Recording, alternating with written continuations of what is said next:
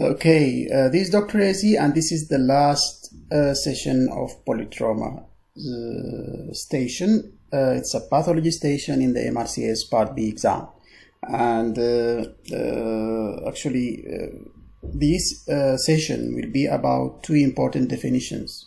And most probably the examiner will close the station by these two definitions. These two definitions are not related to the station, are not related to each other, okay? And we are going to explain them in a good way. So the first definition here that you are going to be asked is define osteoporosis.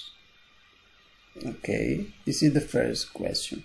And here actually I'm going to tell you everything about osteoporosis that you should say in the exam, and because it is long, so most probably the examiner will stop you and will go to the next question if he feels that you are really confident and you know the answer. Okay, so first of all, it's a disorder. As we know, we should start in the right way. It's a disorder. The first word you say, a disorder in which the bone becomes increasingly porous and brittle and subject to fracture.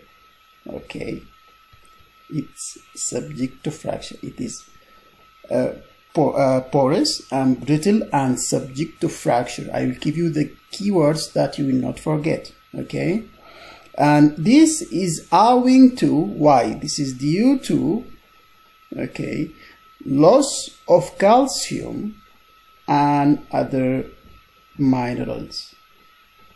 Okay, this is the reason of what? Of osteoporosis. This is the cause. This is the reason. Okay, so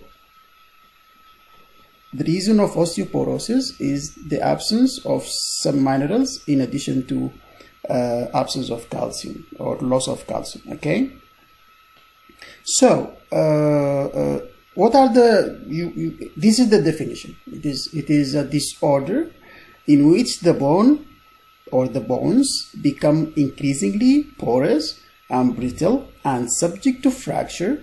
Okay, and this is owing to or due to loss of calcium and other minerals. Okay, or other mineral components, as you wish to say. Okay, so this is the main definition. Fine. If the examiner is still looking at you and wants you to continue in speech, okay, you will tell now the symptoms or the signs. Okay, so what are the results of osteoporosis?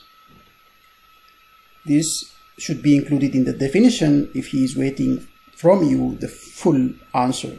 So this loss in calcium and mineral components which led to osteoporosis will result, number one, in pain. Okay, bone pain. It will result in decreased height. The person will become shorter. Okay, and there may be some what we call it skeletal deformities. Okay, these are the results of osteoporosis. Fine. Well, so you added this also. You mentioned to the examiner that it's a disorder in which the bone becomes increasingly porous, brittle, and subject to fracture, owing to loss of calcium and other mineral components, and it results in pain, decreased height, and skeletal deformities. And the examiner is still looking at you and waiting for you to complete your answer. So you are going to tell him what are the most common causes, or who are the people who will be more predisposed to osteoporosis. Okay, so here you are going to mention, in addition to that, it is common in older people. Okay, in general. Fine. It is more common in post-menopausal menopausal ladies or women. Okay, ladies. Okay. This is the most common. These are the most common people who will get older people and postmenopausal people, ladies. These are both old. Okay, and it is also common and associated with long-term steroids. And this is the point here. He wants this. Steroids, long-term steroids is a common cause for osteoporosis. You have to remember this. And it is also common in some endocrine diseases. Okay, fine. So in this way, you will tell all the data that is needed from you.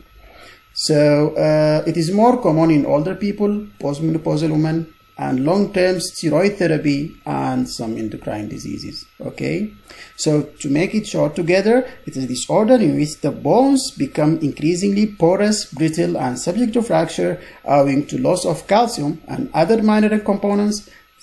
It results sometimes in pain, decreased height, and skeletal deformities. It is common in older persons, primarily the postmenopausal ladies, and it is also associated with long-term steroid therapy and certain endocrine disorders. Finished. Okay, we will go to the last question in this station, and they will ask you, please define Verkus triad. This is not related to anything also, but as I told you, they are trying to test you in everything in a short time. So Verkus triad, what is define Verkus triad? Okay, and the definition here is that these are three broad categories of factors that are thought to contribute to thrombosis. So there are three factors, okay, that are thought to contribute in thrombosis. Okay, this is the definition. Fine. So they will ask you, what are these three factors? And here, before we continue, you have to remember that there is you know that already, but just to put it in your mind. Okay, so there is thrombosis and there is clotting. Okay, and Verkus triad actually work, or they positively affect or aid in thrombosis. Thrombosis is the pathological process, and clotting is the physiological process. Thrombosis occurs inside the vessels and clotting occurs outside the vessels. Okay, so what are these three factors? Okay, we'll tell the Verkus triad now in factors. Number one, it is hypercoagulability. Okay, or hypercoagulability. Okay. Number two, it is hemodynamic changes. And hemodynamic changes here means that there is either stasis or there is turbulence. Both aid in thrombosis, turbulence. Okay.